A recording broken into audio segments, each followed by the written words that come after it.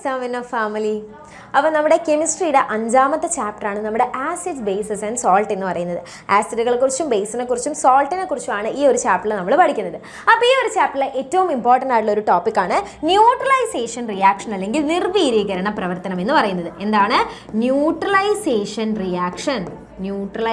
Reaction അല്ലെങ്കിൽ നിർവീരീകരണ പ്രവർത്തനം. Okay, ഏറ്റവും ഇമ്പോർട്ടൻ്റ് ആയിട്ടുള്ള ഒരു ടോപ്പിക്കാണ്. അപ്പോൾ ഈ ഒരു ടോപ്പിക്കിൽ നിന്ന് എങ്ങനെയൊക്കെയാണ് പ്രീവിയസ് ഇയറിൽ ക്വസ്റ്റ്യൻസ് വന്നിട്ടുള്ളത്, ഇനി എങ്ങനെയൊക്കെയാണ് ക്വസ്റ്റ്യൻസ് വരിക എന്നുള്ള കാര്യങ്ങൾക്ക് മൊത്തം നമ്മൾ ഈ ഒരു വീഡിയോയിൽ കംപ്ലീറ്റ് നമ്മൾ കവർ ചെയ്യും. അപ്പോൾ ആരും വീഡിയോ സ്കിപ്പ് ഒന്നും ചെയ്യാതെ കംപ്ലീറ്റ് ആയിട്ട് കാണാം കേട്ടോ. അപ്പോൾ ഇതാ ഒരു ക്വസ്റ്റ്യനിലൂടെ നമുക്ക് നോക്കാം. A neutralisation reaction is given. NaOH plus HCl gives NaCl plus H2. നമ്മുടെ സോഡിയം ഹൈഡ്രോക്സൈഡ് എന്ന് പറയുന്ന ബേസും ഹൈഡ്രോക്ലോറിക് ആസിഡ് എന്ന് പറയുന്ന ആസിഡും തമ്മിൽ റിയാക്ട് ചെയ്തിട്ട് സോഡിയം ക്ലോറൈഡും വാട്ടറും ഉണ്ടായിട്ടുണ്ട്. ആ റിയാക്ഷൻ നമുക്ക് തന്നിട്ടുണ്ട്. A. Which among the above substance has the lowest pH value? ഇവയിൽ pH മൂല്യം ഏറ്റവും കുറഞ്ഞ പദാർത്ഥം ഏത്? അപ്പം നമുക്കറിയാം, നമുക്കൊരു pH സ്കെയിൽ ഉണ്ട് അല്ലെ. ഈ ഒരു pH സ്കെയിലിന്റെ വാല്യൂ എന്ന് പറയുന്നത് എത്ര മുതൽ എത്ര വരെ ആവാം? ദാ ഇങ്ങനെ ഒരു pH സ്കെയിൽ നമുക്കുണ്ട് അല്ലെ. ഈ ഒരു pH സ്കെയിലിന്റെ വാല്യൂ 0 മുതൽ 14 വരെയാണ് നമ്മുടെ pH സ്കെയിലിൽ വാല്യൂസ് ഉണ്ടായിരിക്കാം അല്ലെ. 0 to 14 ആയിരിക്കും വാല്യൂസ് ഉണ്ടായിരിക്കുക.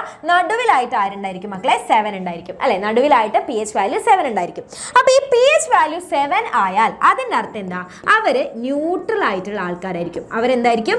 നിർവീര്യമായിട്ടുള്ള ആൾക്കാരായിരിക്കും. നമ്മുടെ പ്യുവർ വാട്ടറിലെ നമ്മൾ കുടിക്കാനൊക്കെ യൂസ് ചെയ്യുന്ന പ്യുവർ വാട്ടർ അല്ലെങ്കിൽ ശുദ്ധജലമില്ലേ, അതേപോലെ ന്യൂട്രൽ ആയിട്ടുള്ള അല്ലെങ്കിൽ നിർവീര്യമായിട്ടുള്ള ആൾക്കാരുടെ pH ആയിരിക്കും 7 എന്ന് പറയുന്നത്. pH വാല്യൂ 7ൽ കുറഞ്ഞു എന്ന് വിചാരിക്കാം.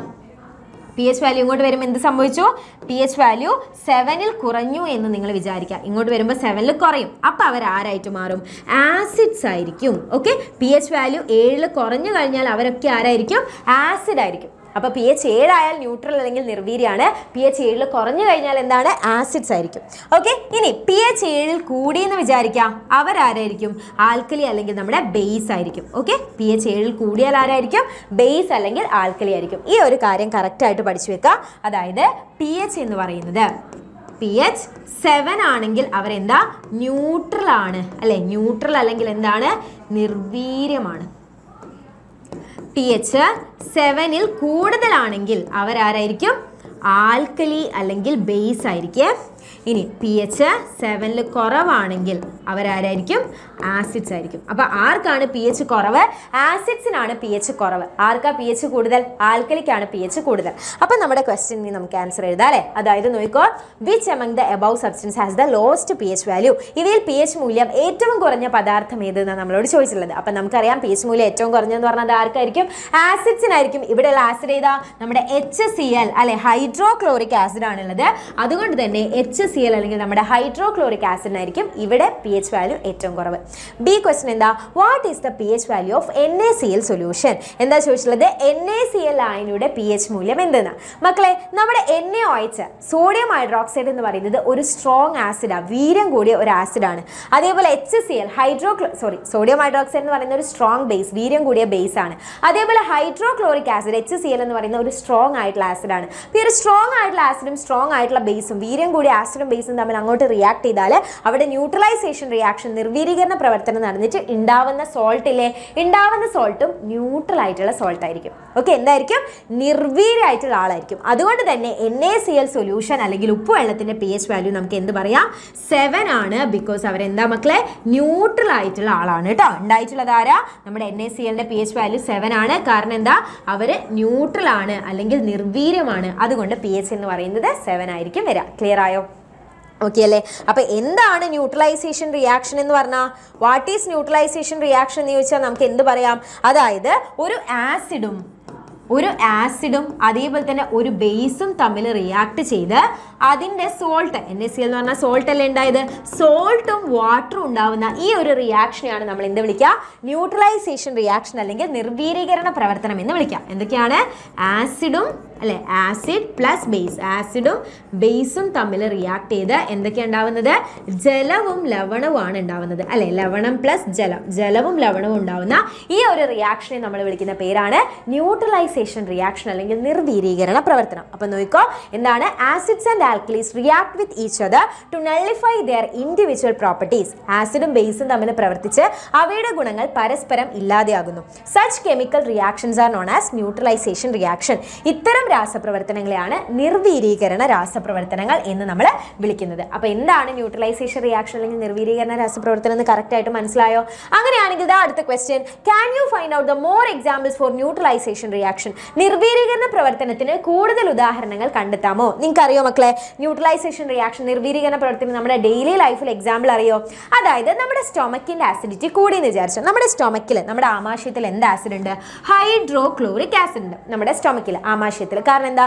നമ്മുടെ ഡൈജഷൻ ദഹനത്തിനൊക്കെ ഈ ഒരു ആസിഡ് ആവശ്യം അല്ലേ ബയോളജിയിൽ ഓൾറെഡി നിങ്ങൾ പഠിച്ചിട്ടുണ്ടാവും അപ്പോൾ ഈ ഒരു ഹൈഡ്രോക്ലോറിക് ആസിഡിൻ്റെ അളവ് നമ്മുടെ സ്റ്റൊമക്കിൽ കൂടി നമ്മുടെ ആമാശയത്തിൽ ഹൈഡ്രോക്ലോറിക് ആസിഡിൻ്റെ അളവ് കൂടിയാൽ നമുക്കൊരു രോഗം വരും ആ രോഗത്തിൻ്റെ പേരാണിത് അസിഡിറ്റി വലിയ സംഭവമൊന്നുമല്ല മിസ്സിനൊക്കെ ഉണ്ട് അതായത് എന്താ സംഭവം എന്ന് പറഞ്ഞാൽ ഒന്നുമില്ല നമുക്ക് നെഞ്ചരിച്ചിൽ പുളിച്ചു തികട്ടൽ നമുക്ക് പുളിയുള്ള ഭക്ഷണം കഴിക്കാനേ നമുക്ക് തോന്നൂല അപ്പോൾ ഇങ്ങനെ ആസിഡ് കൂടുന്ന കാരണം നമുക്ക് അസിഡിറ്റി വരും നമുക്ക് പ്രോപ്പറായിട്ട് ഭക്ഷണം കഴിക്കാൻ പറ്റില്ല ഡൈജഷൻ മര്യാദയ്ക്ക് നടക്കില്ല ഭയങ്കര വൻ ബുദ്ധിമുട്ടാണ് ഓക്കെ അപ്പോൾ ഇത് എന്തുകൊണ്ടാണ് വരുന്നതെന്ന് പറഞ്ഞാൽ നമ്മൾ സമയത്തിന് ആഹാരം കഴിക്കാതിരിക്കുക പണ്ട് മുതലേ നമ്മൾ ബ്രേക്ക്ഫാസ്റ്റ് ഒക്കെ സ്കിപ്പ് ചെയ്ത് സ്കൂളിലേക്ക് ഓർഡർ ചെയ്ത് സമയത്തിന് ആഹാരം കഴിക്കാതിരിക്കുക പ്രോപ്പറായിട്ട് നമ്മൾ ഉറങ്ങാതിരിക്കുക ഇനി അതല്ലെങ്കിൽ കൂടുതലായിട്ട് നമ്മൾ ഈ ഫാസ്റ്റ് ഫുഡ് അതേപോലെ തന്നെ കൂൾ ഡ്രിങ്ക്സ് ഇതൊക്കെ കഴിക്കുക ഇതൊക്കെ കൊണ്ട് നമുക്ക് അസിഡിറ്റി അല്ലെങ്കിൽ ഈ ഒരു അസുഖം വരും അപ്പോൾ നമ്മൾ ഡോക്ടറെ അടുത്ത് പോകുമ്പോൾ ഡോക്ടർ ഒരു മരുന്ന് എഴുതും ആ മരുന്നിൻ്റെ പേരാണ് എന്ത് ആൻറ്റാസിഡ് എന്ന് പറയും അസിഡിറ്റിക്കെതിരെ നമ്മുടെ ഡോക്ടർ എന്ത് മരുന്ന് എഴുതുക ആൻറ്റാസിഡ് എന്ന് പറഞ്ഞൊരു മരുന്ന് എഴുതുക നിങ്ങളൊക്കെ ഡോക്ടറെ കാണിച്ചിട്ടുണ്ടെങ്കിൽ അറിയാം ഒരു റോസ് കളറിലുള്ള മരുന്നൊക്കെ നമുക്ക് എപ്പോഴും അസിഡിറ്റിക്ക് കിട്ടും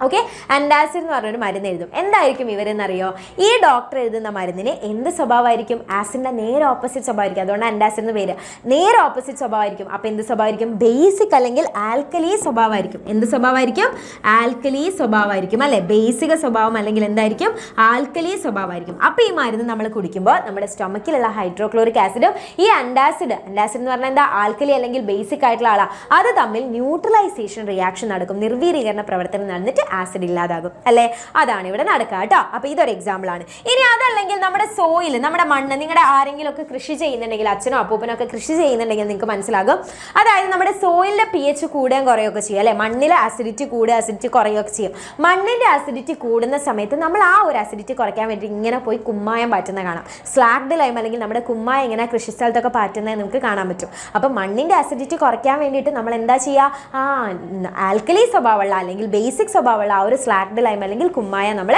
പാറ്റി കൊടുക്കുക അപ്പോൾ ഇത് രണ്ടും എന്താണ് നമ്മുടെ ന്യൂട്രലൈസേഷൻ റിയാക്ഷൻ അല്ലെങ്കിൽ നിർവീരീകരണ രാസപ്രവർത്തനത്തിന് എക്സാമ്പിൾ ആയിട്ട് നമുക്ക് പറയാം കേട്ടോ അപ്പോൾ എന്തൊക്കെയാണ് സ്ലാഗ്ഡ് lime is sprinkled in farms to reduce acidity മണ്ണിൻ്റെ അസിഡിറ്റി കുറയ്ക്കാൻ വേണ്ടിയിട്ട് കുമ്മായം ചേർക്കുന്നു antacids R use to remove acidity in stomach ആമാശയത്തിലെ acidity കുറയ്ക്കാൻ വേണ്ടിയിട്ട് ആൻറ്റാസിഡ് ഉപയോഗിക്കുന്നു ഇത് രണ്ടും എന്തിന് എക്സാമ്പിളാണ് നമ്മുടെ സ്വന്തം ന്യൂട്രലൈസേഷൻ റിയാക്ഷൻ അല്ലെങ്കിൽ നിർവീരീകരണ രാസപ്രവർത്തനത്തിന് എക്സാമ്പിളാണെന്ന് പറയാം ഒരൊറ്റ ക്വസ്റ്റനും കൂടെ നോക്കാം ഈ ഒരു ടോപ്പിക്കിൽ നിന്ന് വരാൻ ചാൻസിൽ what are called antacids identify there chemical property ആൻറ്റാസിഡുകൾ എന്നാൽ എന്ത് ഏത് രാസഗുണമുള്ളവരായിരിക്കും ആൻറ്റാസിഡുകൾ എന്ന് പറയുന്നത് അപ്പോൾ എന്താ ആൻറ്റാസിഡ്സ് പറഞ്ഞാൽ medicines used to prevent acidity അല്ലെ medicines used to prevent acidity is called antacids അല്ലെ acidity കുറയ്ക്കാൻ വേണ്ടിയിട്ട് നമ്മൾ യൂസ് ചെയ്യുന്ന മെഡിസിൻസ് ആണ് എന്താണ് acidity കുറയ്ക്കാൻ acidityക്കെതിരെ അല്ലെങ്കിൽ acidity കുറയ്ക്കാൻ ഉപയോഗിക്കുന്ന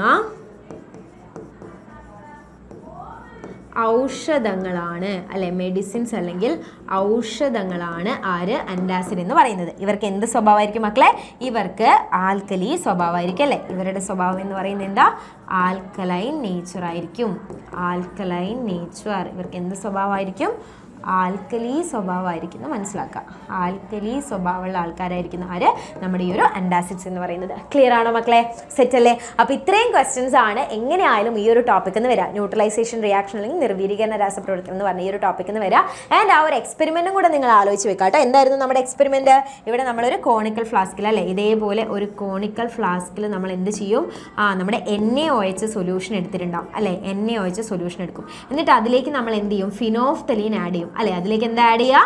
നമ്മുടെ ഫിനോഫ്തലീൻ നമ്മൾ ആഡ് ചെയ്യും. ഫിനോഫ്തലീൻ ആഡ് ചെയ്യുന്ന സമയത്ത് ഇത് എന്ത് കളറായിട്ട് മാറും? പിങ്ക് കളറായിട്ട് മാറും. ഇത് പിങ്ക് കളറായിട്ട് മാറും. ഈ പിങ്ക് കളറിലേക്ക് നമ്മൾ ഇതേപോലെ ഒരു ട്യൂബൊക്കെ വെച്ചിട്ട് ഇതേപോലെ നമ്മളൊരു ട്യൂബ് വെക്കും. ഇതിലൊരു ട്യൂബ് ഉണ്ടാകും. ഇതേപോലെ ഒരു ബ്യൂററ്റോ പിപ്പറ്റോ ഒക്കെ വെച്ചിട്ട് ഇതേപോലെ ഒരു ട്യൂബ് ഉണ്ടാവേ. ഇവിടെ HCl ഹൈഡ്രോക്ലോറിക് ആസിഡ് ഉണ്ടാവും. ഡ്രോപ്പ് വൈസ് ആയിട്ട് നമ്മൾ ഇതിലേക്ക് ഹൈഡ്രോക്ലോറിക് ആസിഡ് ഒഴിച്ച് ഒരു പോയിന്റിൽ എത്തുന്ന സമയത്ത് ആ ഒരു പിങ്ക് കളർ എന്ന് പറയുന്നത് ഡിസപ്പിയർ ആകും അല്ലേ? പിങ്ക് കളർ ഇല്ലാതാകും. അപ്പം നമുക്ക് മനസ്സിലാകും ഇവിടെ എന്ത് നടന്നു? ന്യൂട്രലൈസേഷൻ റിയാക്ഷൻ അല്ലെങ്കിൽ നിർവീരീകരണ രാസപ്രവർത്തനം നടന്നു എന്ന് മനസ്സിലാകും. അപ്പോൾ ഇത്രയും കാര്യങ്ങളാണ് ഈ ഒരു ടോപ്പിക്കുമായിട്ട് ബന്ധപ്പെട്ട് ആലോചിക്കുന്നത്. അപ്പോൾ ആ ഒരു ന്യൂട്രലൈസേഷൻ എന്ന ടോപ്പിക്കിൽ എല്ലാ കാര്യങ്ങളും നമ്മൾ കവർ ചെയ്തിട്ടുണ്ട്. അപ്പോൾ ഇതിൽ നിന്ന് എങ്ങനെ ക്വസ്റ്റ്യൻ ചോദിച്ചാലും നിങ്ങൾക്ക് അറ്റൻഡ് ചെയ്യാൻ പറ്റും കേട്ടോ. അപ്പോൾ ഈ ഒരു വീഡിയോ എൻ്റെ മക്കൾക്ക് ഇഷ്ടമായിട്ടുണ്ടെങ്കിൽ നമ്മുടെ കമൻറ്റ് ബോക്സിൽ ഒന്ന് കമൻറ്റ് ചെയ്യുക കേട്ടോ. ഇങ്ങനത്തെ വീഡിയോസ് നിങ്ങൾക്ക് ഇനിയും വേണമെന്നാണെങ്കിൽ ആ ഒരു കമൻറ്റ് ബോക്സിൽ നിങ്ങൾ കമൻറ്റ് ചെയ്യുക. എൻ്റെ എല്ലാവരും എക്സാമൊക്കെ അടിപൊളിയായിട്ട് എഴുതുക. ടെൻഷനൊന്നും കൂടാതെ പഠിക്കുക. നന്നായിട്ട് ഫുഡൊക്കെ കഴിച്ച് വെള്ളമൊക്കെ കുടിച്ച് എപ്പോഴും ഹെൽത്തി ആയിട്ടിരിക്കാൻ വേണ്ടി ശ്രമിക്കുക. Thank you so much.